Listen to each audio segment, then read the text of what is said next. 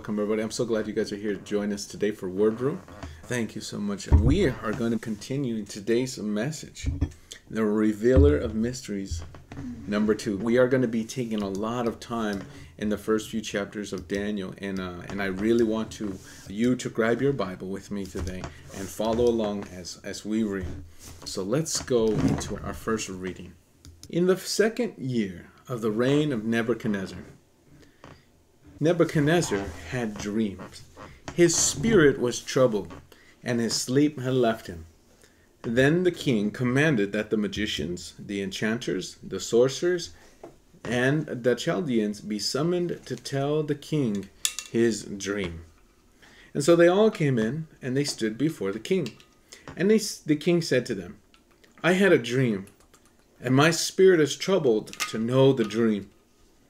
Then the Chaldeans said to the king in Aramaic, O king, live forever. Tell your servants the dream, and we will show you the interpretation. And he said, King, live forever. Tell your servants the dream. We'll show you the interpretation. No problemo.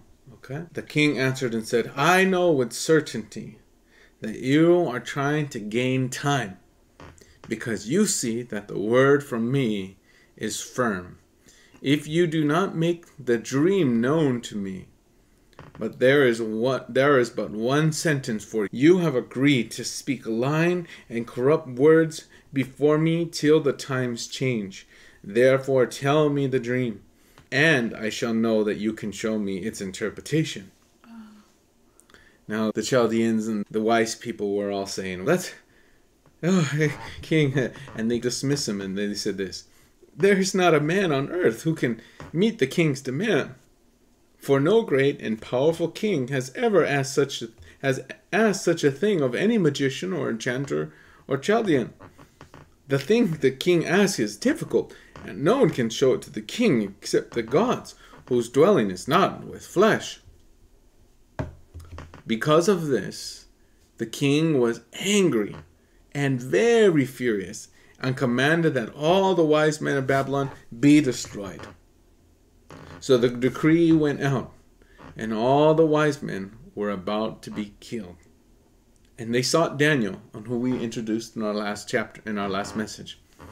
They sought Daniel and his companions to kill them. Now remember, from Daniel, we're going to says this. Before we continue, we're going to go back to Daniel chapter 1, and we're going to look at this first, the last part of this chapter. It says this. Verse 17, as for these youths, God gave them learning and skill in all literature and all wisdom, and Daniel had understanding in all visions and dreams. And at the end of time, when the king had commanded that they should be brought in, the chief and the eunuchs brought them in before Nebuchadnezzar. And the king spoke with them, and among all of them none was found like Daniel, Hananiah, Mishael, and Azariah, or Shadrach, Meshach, and Abednego, whom they changed their names to. And Daniel's name was changed to Belteshazzar. Therefore they stood before the king on every matter of wisdom and understanding about which the king inquired of them. He found them 10 times better than all the magicians and all the enchanters that were in his kingdom. And Daniel was there until the first year of King Cyrus. When we have the Lord, there's something different about us that separates us from all the people of a similar aspect. If you're a worker or an employee somewhere, and you are doing the same job, you can have the same technical skills as 10 people in your division, or maybe even 100 people. But the thing about the people that have the Lord is they have an inherent ability that's in them that God anoints, and it makes them attractive. It makes them have favor with God and man. It gives them inside information. It gives them an edge in every area that they apply their mind to. It helps them even with the learning those skills. It helps them have an unfair advantage. And praise God for that. Because that is by his own grace that God chose. That he wants to give his people a special favor. And it's like there are light in the dark place. And I think that's just an amazing thing. That is everywhere in life. If it's in a classroom, that student that has the Lord, something about them shines. There's an anointing, there's a calling, it's like God being with us.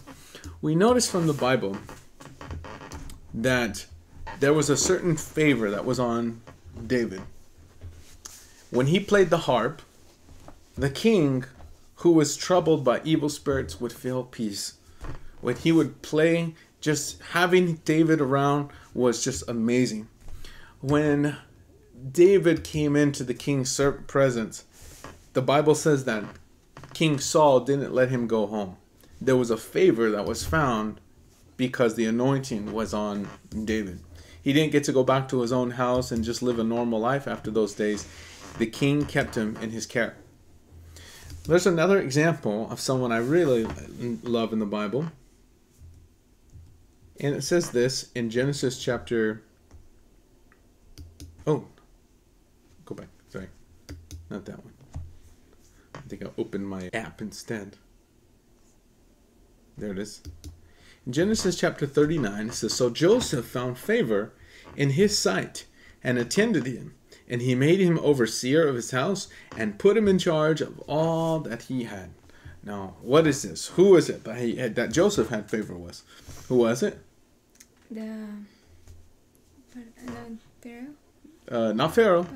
Although he did have favor. It was Potiphar. During the times that even when he was a slave, working in the slave system of the world, God was still rising him up and giving him this favor. And this is the first thing we should know about being a servant of the Lord. There's some people that try to hide that. Okay, and there's a false humility to this, and every now and then I'm gonna touch on false humility, and I've been touching on it here and there. We talked about it from Moses, when Moses was like, Lord, I know I'm able, I know I'm anointed for the task, I know I'm anointed for the skill, I know I'm anointed for the purpose, because you made it, but you got the wrong guy. Choose someone else. And that Moses thought he was doing actually God a favor. He thought he was doing right by letting someone else choose the task. But it was a type of selfishness if he didn't rise up to the task. How does that apply to you? Some of us, you got what it takes. But you're still waiting for someone else to take the reins. You're looking for someone else to be the leader. Who's going to be the leader? Who's going to be the leader? And God's calling you. You're supposed to be the leader. You're supposed to do it something.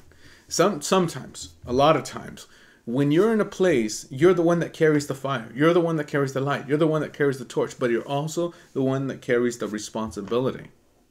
Right? And if you don't rise up to that responsibility because you think that, oh, let someone else, then what you're doing is you're doing a disservice to your Heavenly Father.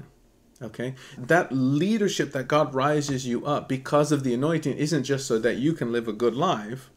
It's because God cares about everyone else. Also you, but he cares about everyone else. Let me show you what we mean. Let's go back to our main text. Let's continue the story. We have an angry king, right? This king is mad because he's asking for the impossible. Is he asking for the impossible? Absolutely, right? I would agree. I don't know anybody who could, even somebody who reads a mind, who could, like, just say you have a psychic power. You can read that person, know what that person's thinking. Unless that person's actively even thinking about that dream, you're not even going to know about that. That's just saying, just say you had a superpower and you can read minds. That king would have to be thinking about that dream. You can't go back in time and see what the dream was. Okay, nobody can do that. They weren't lying. But this king, he has this, everybody's out to get me, and maybe he comes from that background, and maybe rightly so, as we're going to read later on, that he's worried about people backstabbing him and maybe murdering his family or something like that, and you're conspiring against me. And I think that sometimes people get paranoid like that when you're a king and you have too much responsibility. I don't know if that's from God or it's an evil spirit from the Lord, but that same thing happened to anyone else? I remember. In the Bible? Anybody remember who else that happened to? Who had that, everybody's out to get me? It was a king. Saul. Yeah, it was Saul. Good. If you guys got it, great. It was Saul. Saul was just like trying to preserve his throne, that he was missing what God was actually doing. God's anointing fell on David, and he could have supported David his life. Even God told him, but he was trying to hold on so tightly to what he happened that it made him paranoid. He even tried to kill his own son. He even tried to kill David many times. It was insane. But that was a paranoia. But the peace is always on God's people, right? When God is first rising you up in that responsibility, there's a reason why God elevated you. So let's continue.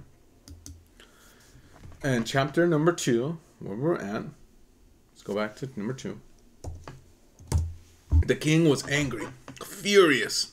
And he said, that's it, kill them all. I'm not even going to give them a chance. Just kill them all. So the decree went out and they were about to be killed. So guess what? Daniel sat home, or kicking back.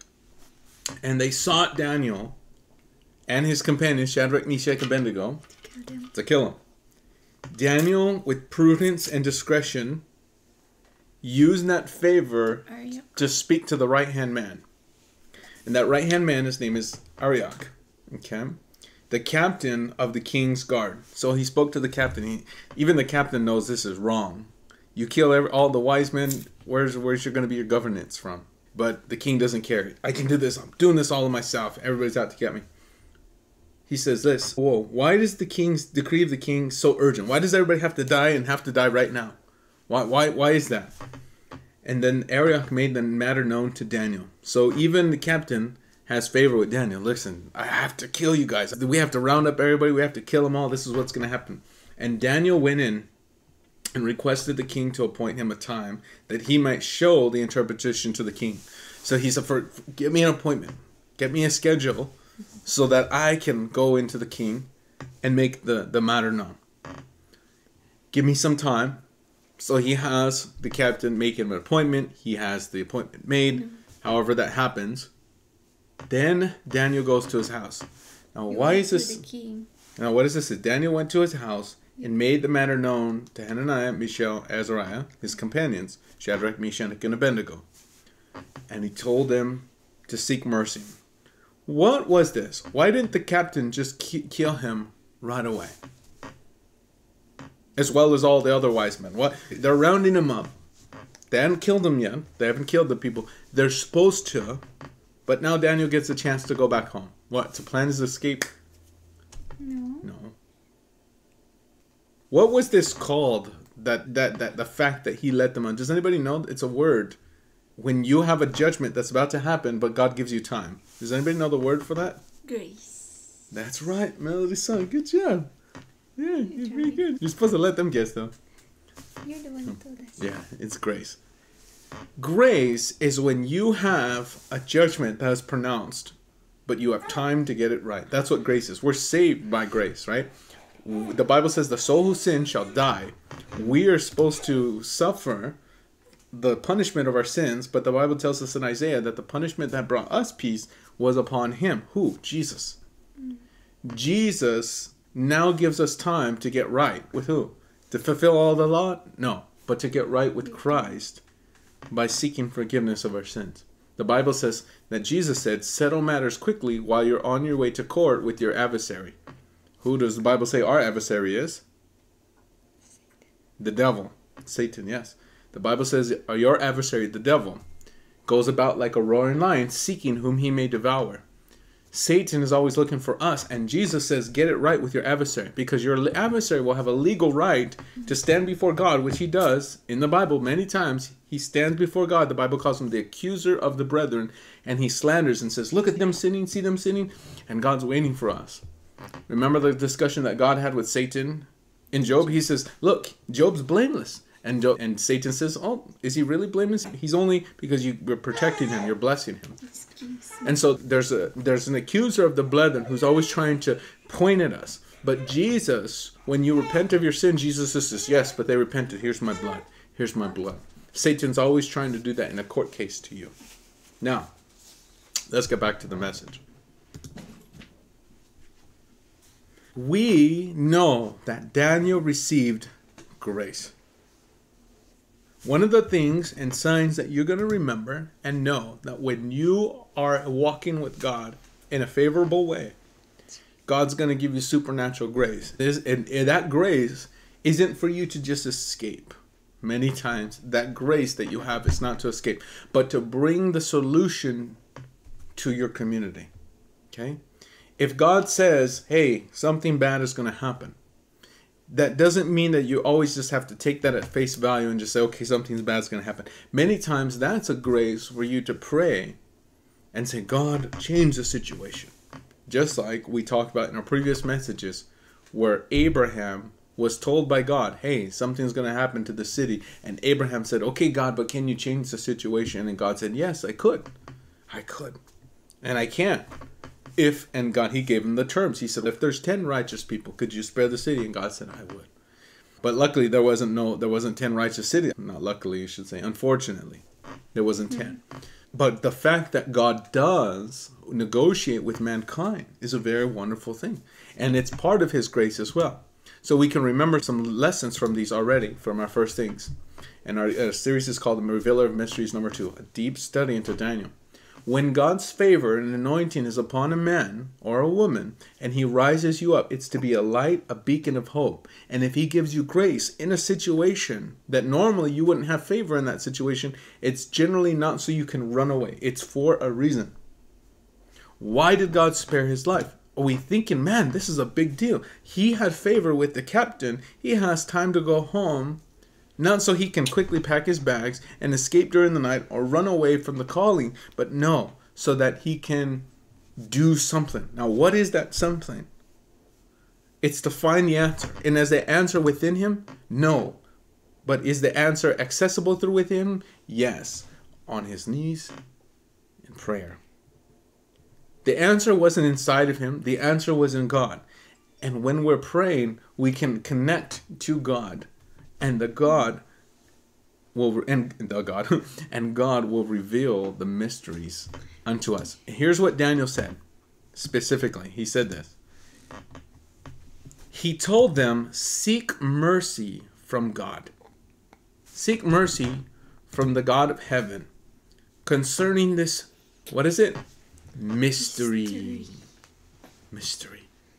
So that his companions, so that Daniel and his companions and the rest of the wise men of Babylon, not just Daniel, not just his best friends, not just his few Christians who were here with him, the few godly people might not be destroyed, but that the rest of the wise men of Babylon. Okay? Now, when we look at Joseph, God raised up Joseph within Potiphar's house, within the prison, and then he raised him up to be the right hand of the king, Pharaoh. That was amazing, right? In the story of Joseph. That happened a long time ago compared to Daniel. Daniel's there. He remembers those stories. God gave Joseph favor. He has it written. When they go to the synagogues and they would read the books, Daniel knew the stories. But of Joseph, who had favor, was it just for him? So that he could live in the nice palace? Who was it for? Somebody tell me. Not Melody. Somebody unmute your microphone. Let's talk about it. Who was the favor for? He got to live in the palace. He got to drive Ferrari chariots with real Ferrari. It was for his people, the Israelites, right? Because the famine was going to hit. It was for his Israel. Yes, you're right. But is there something you might be missing? I mean, his father's home and everything like that. All right, repeat the question. Was there someone you might be missing? You got him. You got his people, which would have been his long lost father he hadn't seen in many years. Okay. Who else? His brothers who did him wrong. His relatives. There's a reason I'm asking this. Could have there been anyone else? When the famine was going. Let me ask you a question. How long did the famine last? Do you guys remember how long the famine lasted? 7 years. 7 years, okay. And it got real bad, right? Real bad. Yeah, so people, for Pharaoh, maybe? To show him who was God? Could have been Pharaoh, yeah. In control. That's one of them. Anyone else? Everyone else. Do you know that some of us are descendants from some of those families who moved somewhere, and they moved and scattered across the world, and nations came nations. For thousands of years, we have DNA inside of us that comes back from some of these nations. that were dependent on Egypt? All the nations were dependent on Egypt. All the nations. The Bible says that Israel, the father of Joseph, said, "Whoa, the famine's everywhere, and we know that there's food in Egypt, so let's go to Egypt." So there's a lot of nations that are hurting around the world. Look, now it says, "But as for you, you meant evil against you. You meant evil against me, but God meant it for good, in order to bring about, as it to this day, to save many people alive." It wasn't just the Christians. It wasn't just the godly people at that time. It wasn't just for him. It was for people to come on who he would never meet. It was for people who were not yet saved. For the Bible says that God shines his rain and gives his rain on the just and the unjust. That's right. He gives his rain on the just as well as the unjust. Let me ask you a question and point this out, because this is interesting. Many of you are in wealth transfer communities. I believe our community may be classified as a type of wealth transfer community. People who are have some kind of tied or to a financial aspect when it comes to prophetic or dreams. The Lord has led that ministry. For example, we do ChartRoom, right? There's a lot of prophetic people in our community. God gives us visions and dreams regarding numbers and prices and a lot of things like that. So we might be a subcategory called, we have a wealth transfer community. Although Wordroom is not wealth transfer, many of you guys are part of wealth transfer communities like JSON community. And you got to think to yourself something very important. Is the wealth just for you to drive your Ferrari? That's fun, right? If you drive, you get your nice chariot. I'm sure Joseph had some really nice stuff. I'm sure he had some nice gold jewelry and some nice clothes. Was it just for his family? Is it just so God can save your family and even your local church? Because it was Israel, their wives and their daughters and their sons, and they're expanding, and their servants and their flocks and their herds and all that stuff, and God's prospering them, right? Or the community that he lived in, even the neighborhood, God was blessing the nation of Israel. Wow. No, it was actually, that would be a preserver for even generations that to come that weren't even in his community. The wealth transfer community isn't for the wealth transfer communities. The wealth transfer is for the purposes that God will do well beyond those communities.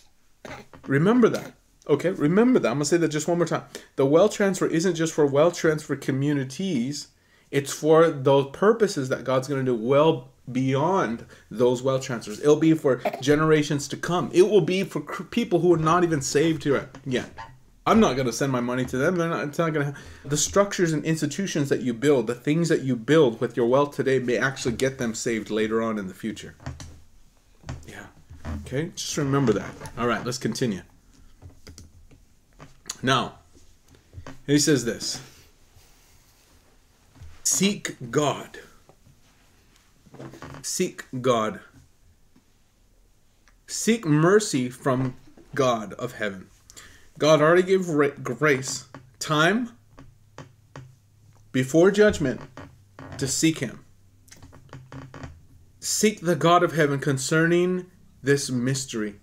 That heaven, seek mercy from the God of heaven concerning this mystery, so that Daniel and his companions might not be destroyed with the rest of the wise men of Babylon. Even though those wise men of Babylon would later go on to betray him. And they probably weren't good. They definitely weren't saved. These sorcerers and all these people, they weren't saved. But yet, Daniel is praying for them so that their lives are spared as well. And then, what a good heart. Now, where could we compare this heart to? That he says, Lord, give me the answer, not just for me, which could be selfish, just only for you, right? But for my companions, and not just my companions, but those lives that are going to try to betray me in the future, even my enemies who may hurt me. Where else had we learned this type of prayer from? Does anybody think of, there's two people in the Bible that gave this type of prayer, where we're praying even for those people who are going to betray us or hurt us?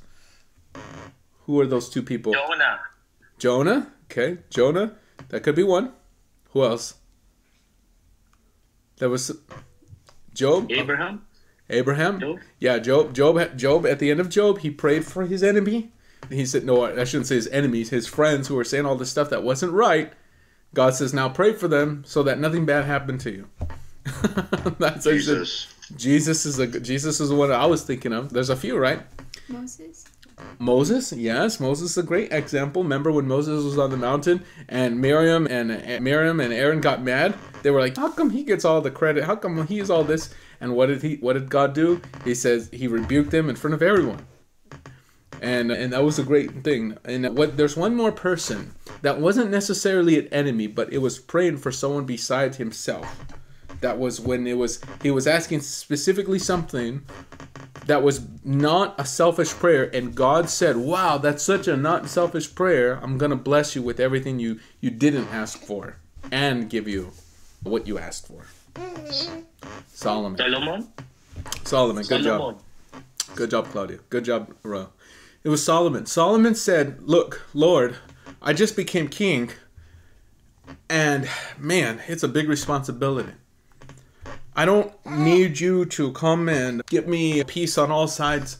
I don't need you to prevent me from all that war. I don't need you to give me a lot of wealth in our kingdom. I don't need you to give me even a long rule or a long life. I want one thing. I just want wisdom so that I do the ministry in a manner prescribed that you want. That I take care of people and others in the way that you want for my life. I want to be thinking more about others than I think about myself. And God loves that heart, because you know what God does for those people who have that type of heart? He reveals the mysteries. And He's going to reveal more mysteries to you because He understands it's not just out of selfishness. I'm going to give you a scripture right now. And I want you to think about this. And this is going to be found in James chapter 4. What does it say? James 1. Nope. What causes quarrels and fights among you? Is it not that your passions are at war within you? You desire and you don't have, so you murder. You covet and you cannot obtain, so you fight and quarrel. You do not have because you do not ask. And you ask and you do not receive because you ask wrongly, to spend it on your passions. And then he goes on to say, you adulterous people, do you not know that friendship with the world is enmity with God? Therefore, anyone who ever wishes to be a friend of the world makes himself an enemy of God. Now, he's talking specifically about the things we ask for, the thing that we desire. And many of times, those things that we desire, we ask because we ask with the wrong motive. What is that motive? Usually it's a selfish desire, a selfish nature. Lord, give me this just for me. And you often don't get prayers answered if your prayers are of a selfish nature. But here's an easy way to get many of your prayers answered. Ask for prayers for other people. Because this is the cycle of love. God's love is always encompassing. And it's a selfish thing. It's wanting something for someone else. Because in heaven, everyone serves each other. In the kingdom of God, everyone's always serving each other. Everything's like a cycle like this. And we give without expecting. But when you're always giving, you can't help. It's a principle. It's going to keep coming back to you. When you take this type of mentality to you in prayer, you're going to find that many of your prayers are getting answered because you're praying for other people. You're searching the purpose. You're searching your heart. You're searching the root for why it is you're praying for the exact thing. For example, this might be... I'll use that Ferrari example. I really like the Ferrari example. If we're praying for the Ferrari, Lord, give me a Ferrari, then what can I say to God is my real reason for praying for a Ferrari? I can't really pick up anybody for church in a Ferrari. Okay?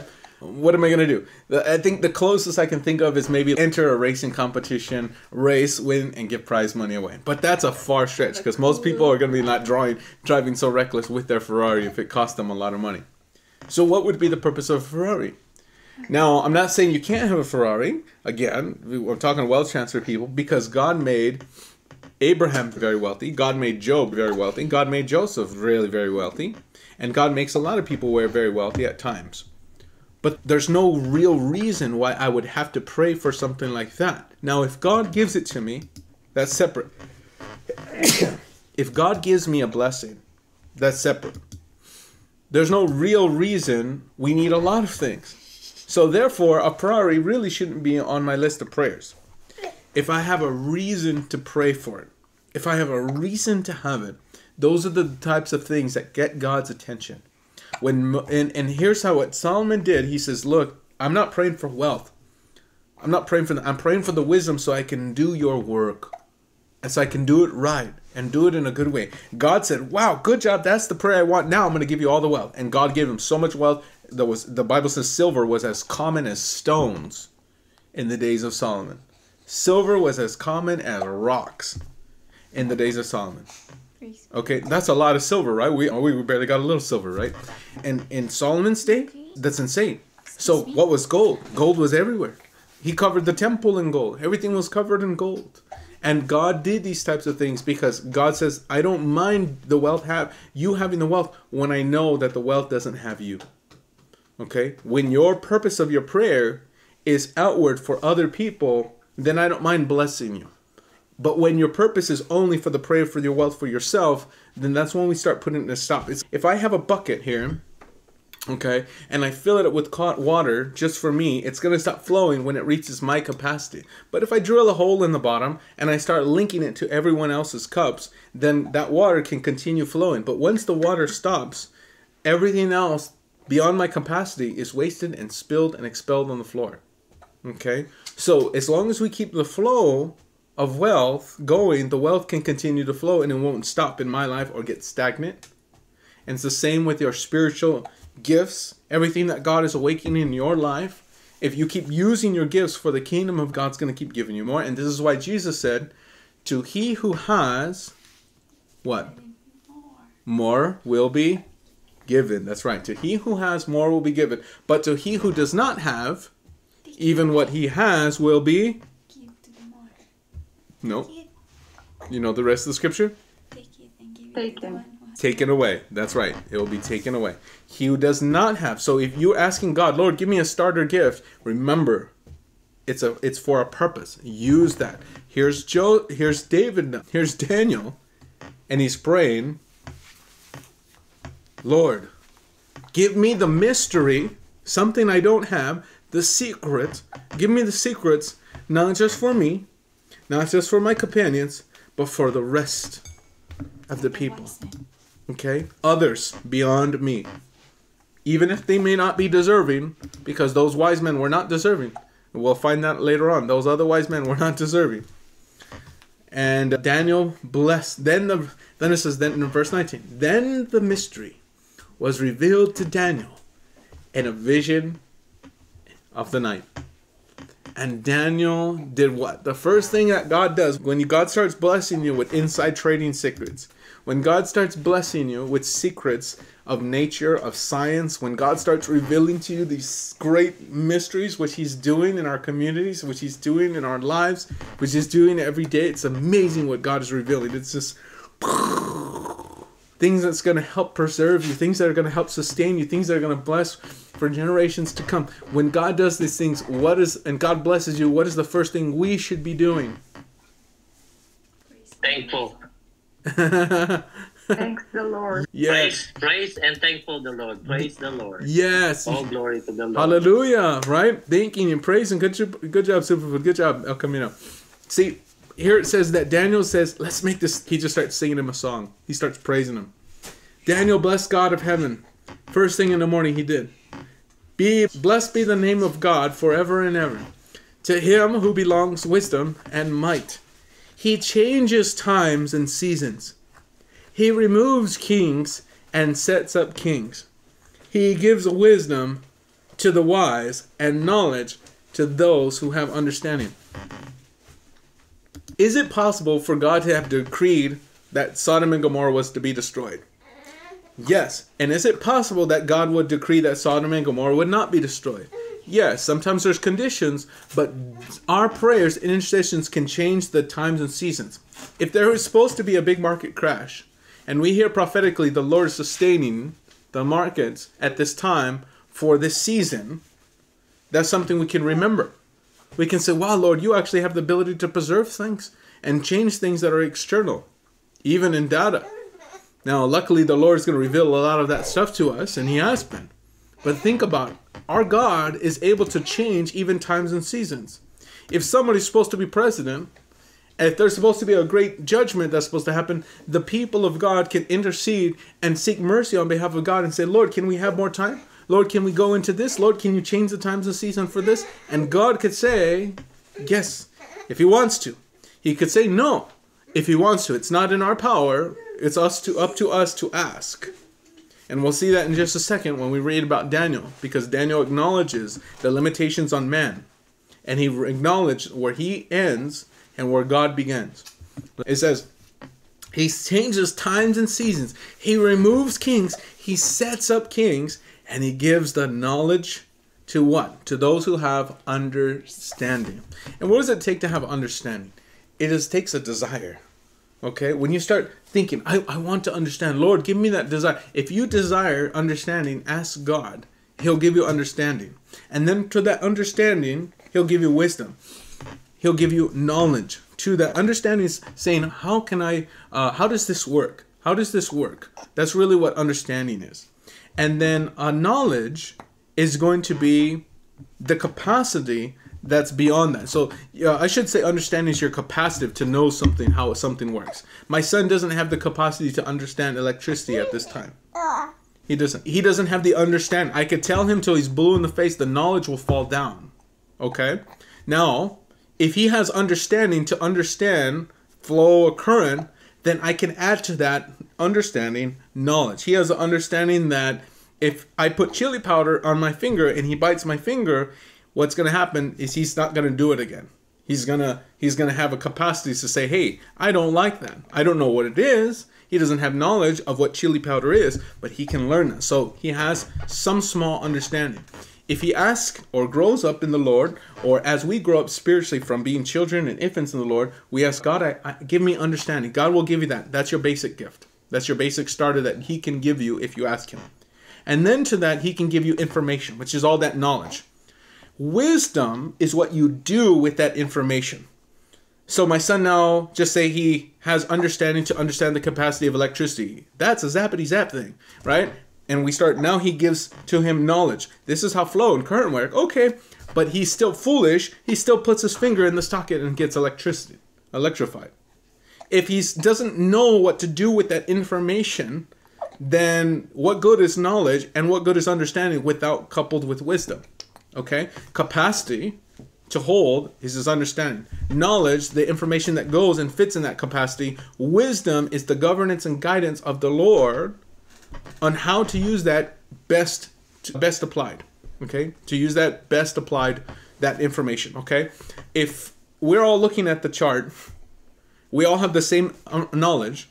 We may have an understanding of how to draw lines. We may have a knowledge of what they do, but we don't know what to do we don't know what actions to take. That would fall under the category of wisdom.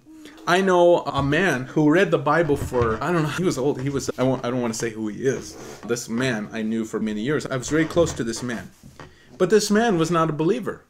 He would read the Bible over and over again, and he read it like 2 or 3 times, but he didn't believe what he read.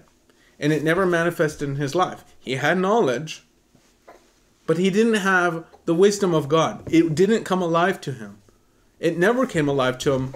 I can't remember if he ever got saved or not, but I did tell him about the Lord a few times, and it seemed like light bulbs were clicking in his life toward the end of our days when I got to be with him.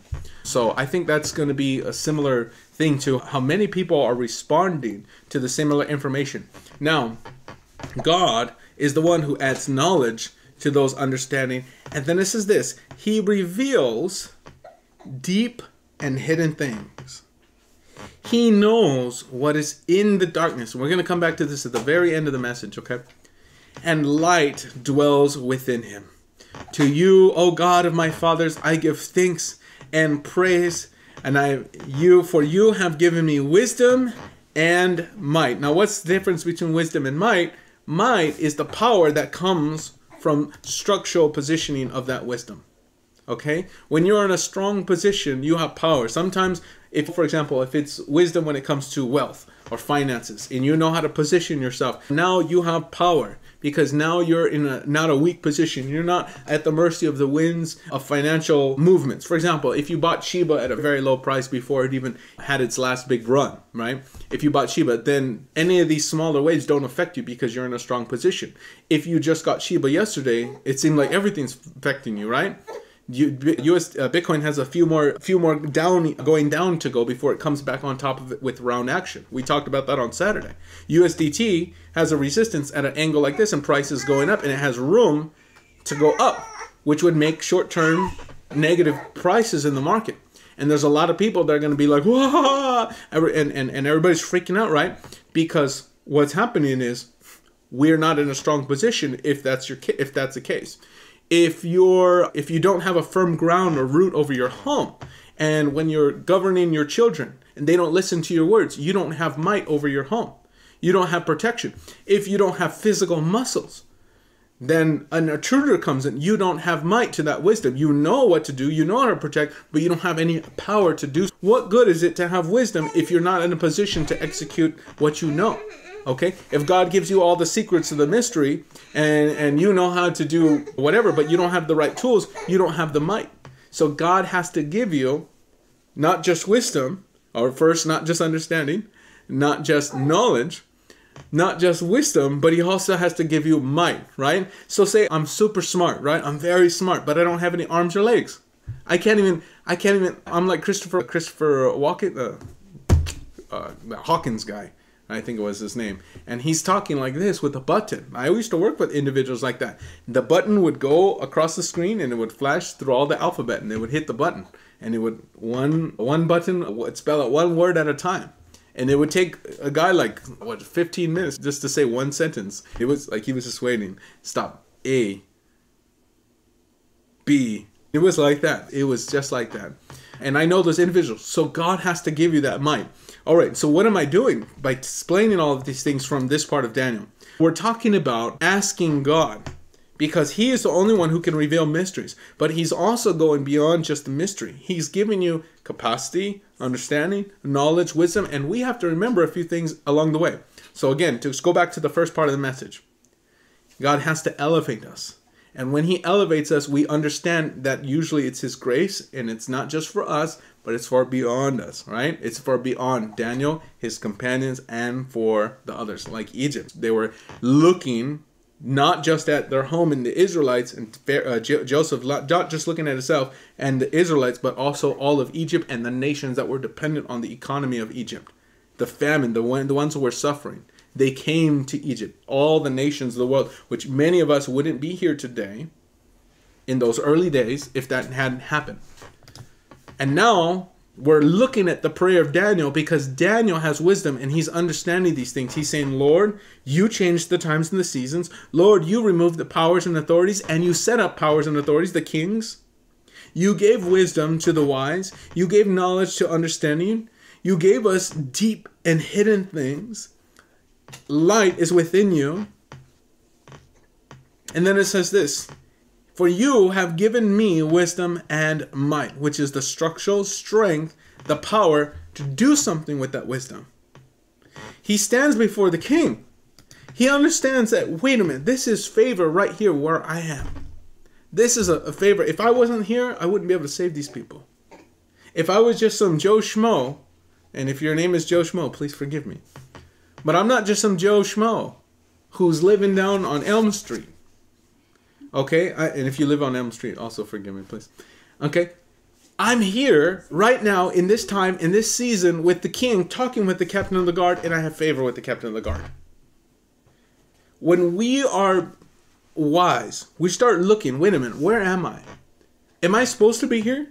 Is this where I'm supposed to be? And if you are where you're supposed to be, then you start looking around and saying, thank you, Lord. Because if it wasn't for this, I wouldn't have the ability to do that or do such and such. For me, in my life, I'm grateful right now. I may not be rich at this moment. And one day I'm going to be very wealthy. But I think to myself, Lord, you have me in this exact position, in this exact place, in this exact city, so I can do an exact thing during this time. My wife knows what that is. There's been times when God sent me to different countries and different nations, and I just happened to be there at the exact moment, at that exact time, to do that exact thing that I was supposed to be at that exact moment. That was favor. That was his wisdom. That was God's might added to the wisdom. And when I was in those positions, I had an understanding that said, wait a minute, I'm supposed to be here. And you guys often look around, and you may not understand how critical some of those moments you are. Some of those, it may be a small thing you do that you don't think is very important, but it actually is very important to someone else somewhere. It may be important to someone's future. It may be important to populate heaven. It could be a very little thing, and it has a very big impact. And that's a powerful thing. You may say, well, I'm just working this job. I'm just working this job that I hate. I hate this job. But do you know that sometimes that in that job, there's been certain jobs that my dad worked that he got to minister to somebody. My dad hated some of the jobs he had. But he would call me and says, I got to witness to this guy. And I got to tell him the Lord. And we had a conversation. And then he runs into some of these people years later, and they're like, hey, Mike, hey, I remember that. Remember you taught me, and now I'm going to that such and such church that you were told me you were going to. And Jesus came into my life. Wow. Wow. From a job that he hated, he may not have saw that as power. He may not have saw that as might, but that was God's positioning for him. All right, let's continue. We got some ground to cover. All right, the last part, you gave me wisdom, you gave me might, and now you have made known to me what we asked. What does it say? You answered my prayer. Because God is the one, the revealer of mysteries, who answers a prayer. And you have made known to us the king's matter. The king's matter. Now, what's the king's matter? We can translate as this, as the stuff that's important at levels of governance. You made known to us. The stuff at political levels, the stuff at high-ranking levels, the stuff that's beyond just our peasant levels, right, so to speak. These are the stuff that matters to the kings. This is what the things that set up kings and tear down kings. You let us know what's going on. Hallelujah. That our Heavenly Father is still a revealer of mysteries. I'm going to say that one more time. Our Heavenly Father is still a revealer of mysteries who tells us what's happening at government levels. Sorry, Roy, I'm going to mute you. He's letting you guys know what is happening. How many times does God give a prophetic inside trading levels? From big financial institutions, what they're doing. Or tell us what's happening in the banking stuff. Or helping us know what the future targets are. Or that happens a lot, and especially in our community and in ChartRoom. This type of stuff is happening at God levels. What's happening with the presidents? Who do we need to pray for the president today? Do we need to pray for such and such? What's happening with the nation? What's going to happen in the season? What are they trying? What are they going to do to us? What are they trying to do these things? And the Lord starts giving you visions and dreams and prophetic. And we hear it over and over, and it usually matches intel. And it starts painting a story. And then with that story, we can pray. With that story, we can actually start changing things. And that's what happens. Now, that's a powerful thing. Revealer of mysteries. Daniel's book is very prevalent to what is happening today. Let's continue. Then Arach, the captain, brought in Daniel before the king in haste.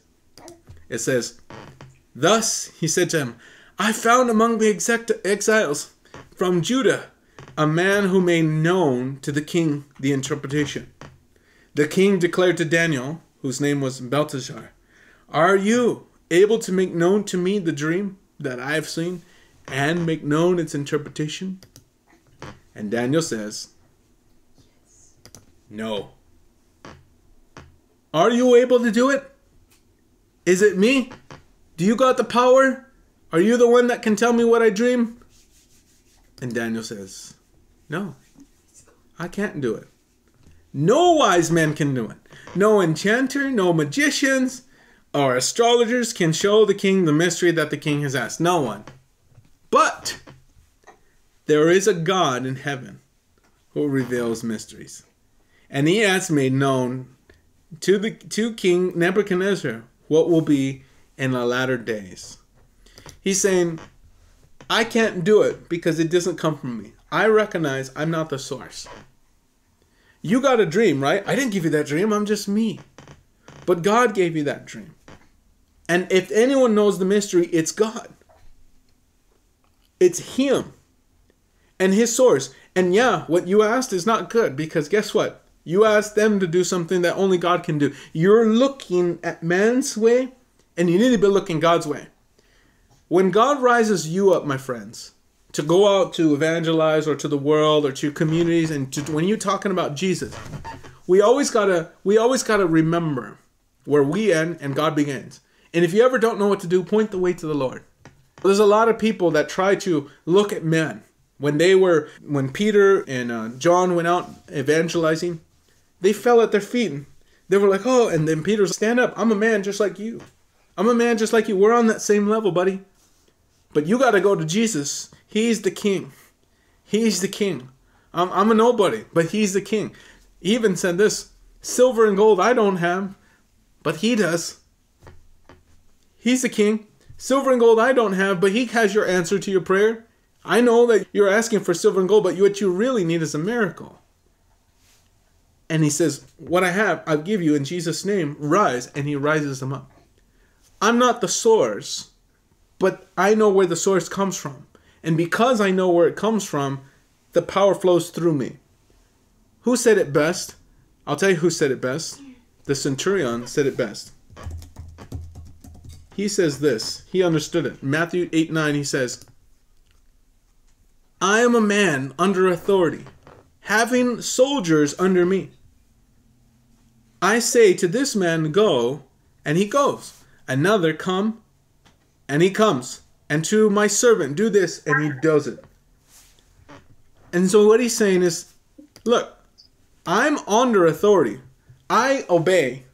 I'm not the source. I'm underneath the source. I'm underneath the power.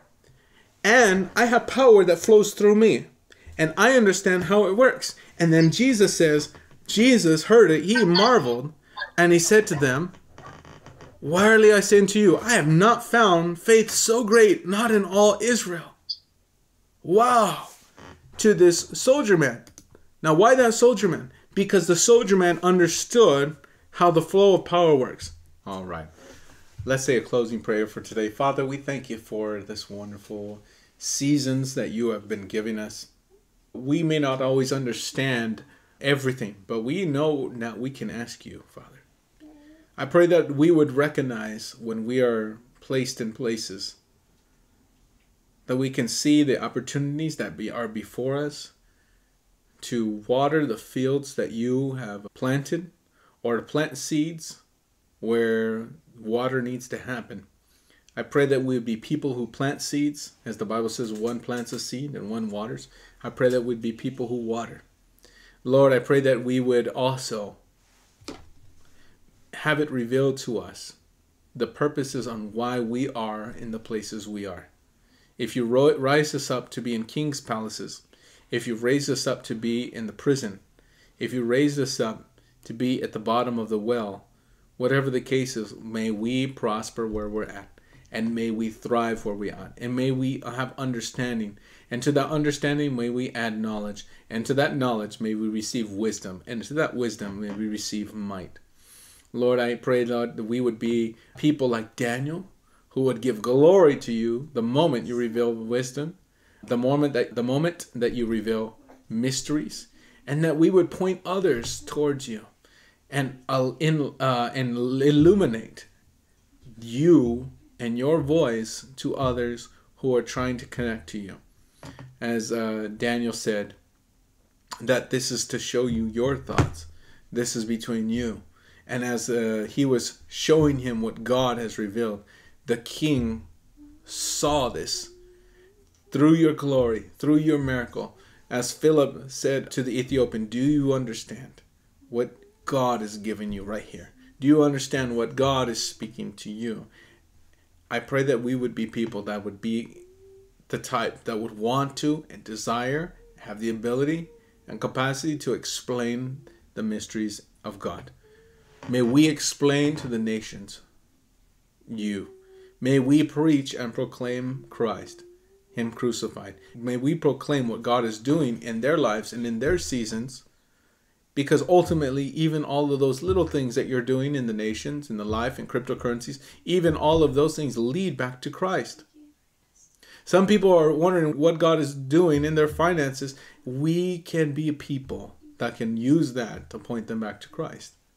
You used external events, kingdom events, dreams to show yourself to a man who didn't have anything to do with you, who took your articles of silver and put them in the temple of his gods, in the treasury of his gods, his foreign gods, and yet you still loved him enough to minister to him even on his bed. He wasn't a believer, but you were still giving him prophetic dreams.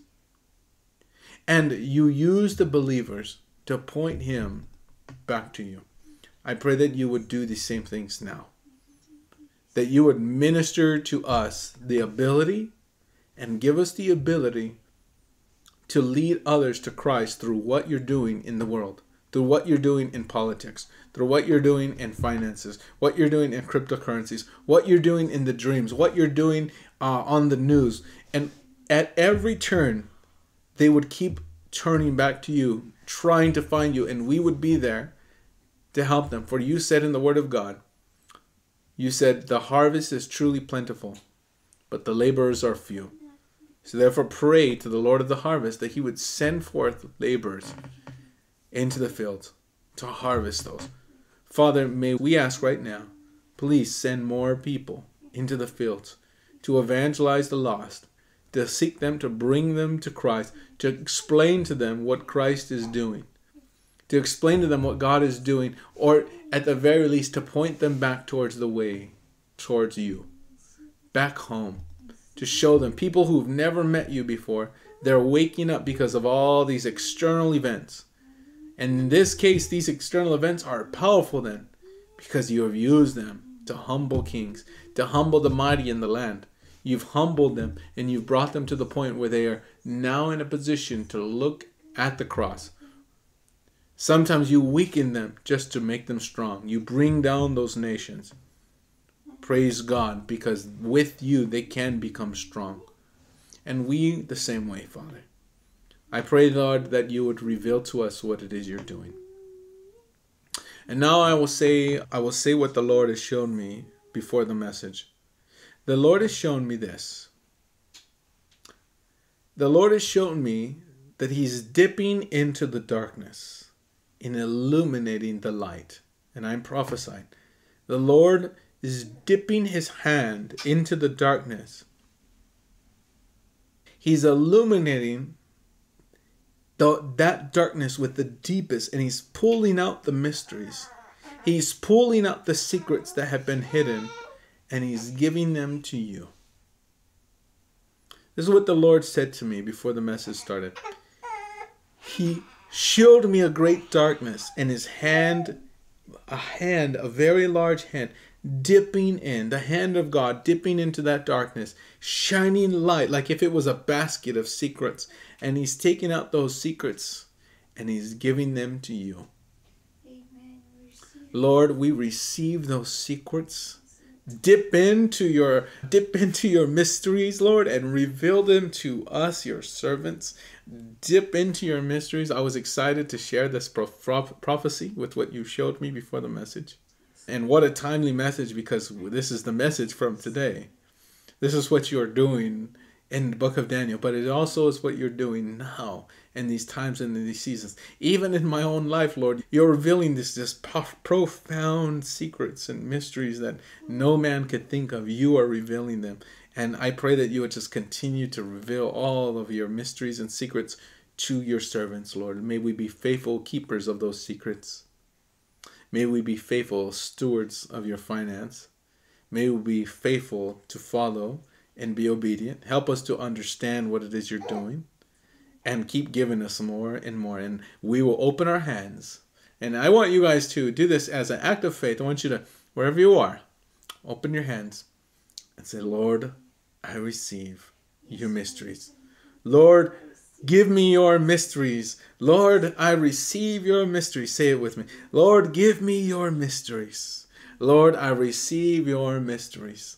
Through your counsel, Lord, you've given us this ability. Thank you, Lord. Through your counsel, you've given us this ability and your ministry, so that we could prosper, so that we could seek and save the lost, so that we could be preserved, so that we can fulfill our purposes, just like you gave to Solomon the great wisdom, so that he can prosper, so that he can govern his people. You did it all because you were thinking about others. So Lord, use what you put in our hands for others. Put what's in our hands, so that our children can be preserved, so that the people, even the people who are not believers, that one day will find you. We'll lay a foundation in the spirit. We'll lay a foundation in the physical. We'll lay a foundation among the nations, that those who come past, whether it's now, in this month, in the seasons, or for generations to come, we will lay foundations that they will be safe, or they will be saved. Make us unto people who build cities of refuge. Make us unto people who build places of refuge. Make us unto a people that use the wisdom of God to navigate the future. The times are in your hands. We love you. We thank you. In Jesus' name. In Jesus' name. Amen. Amen.